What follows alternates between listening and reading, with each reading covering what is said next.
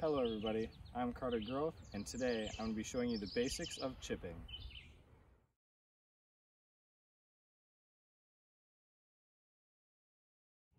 When chipping, you want to use the club with the most loft. So I'm using a sand wedge. So loft is just how far back the club tilts. So this is a lot of loft, and it's going to cause the ball to go higher. Other clubs you can use would be gap wedges, approach wedges, regular wedges, or pitching wedges. If you have to, you could even use a 9-iron.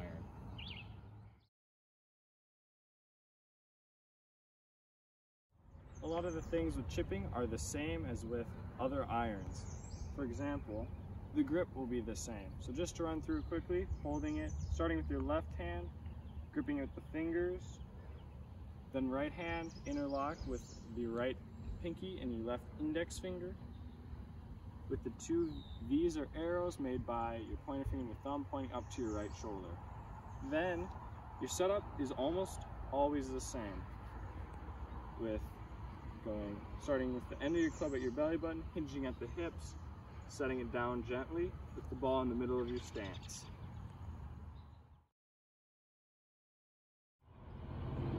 However, there are some differences while chipping.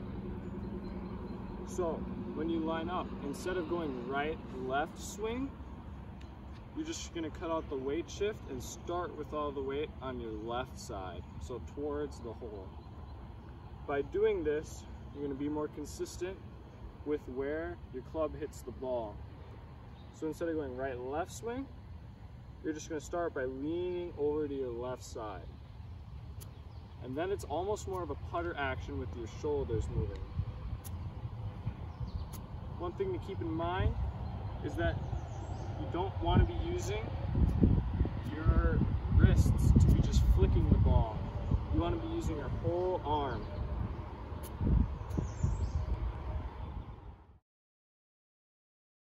So when you're chipping, you want to make sure that you're lined up with where you're going. So I'm going to be chipping towards the hole on the right side in the front.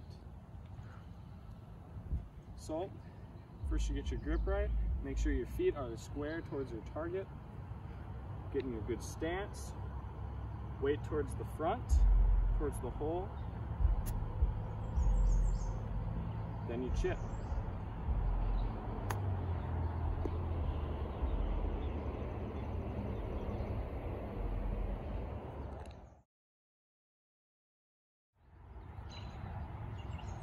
There are some different things you can do to mess with how high your chip shots are. So when you have the ball in the middle of your stance, it will go like a regular height. So just like before,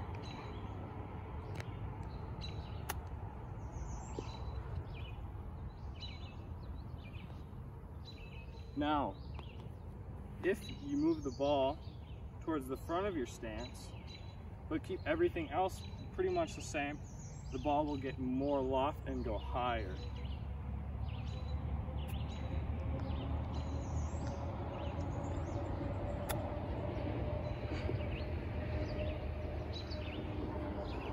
Finally, if you put the ball towards the back of your stance, the ball will go lower and roll farther.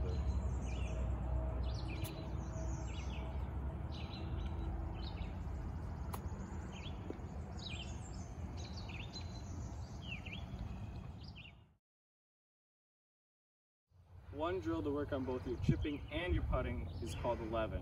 So you're going to take 5 golf balls and throw them at random spots around your practice green. So I've got one here, one over there, another one. So they're located all around. And the goal is to get all 5 of these in just 11 shots.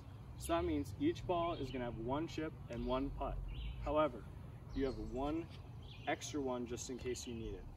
So I'm going to be going at that hole kind of in the front on the right. So I've got to make this in 1 chip and 1 putt.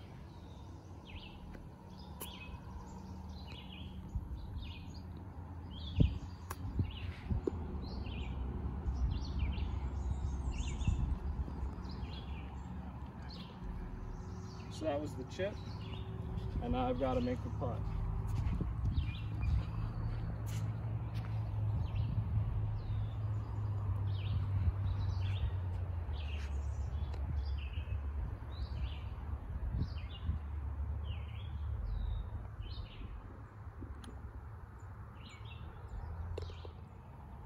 After that, you move on to all the rest of your spots. Now that you know the basics of chipping, it's time for you to go out and start practicing.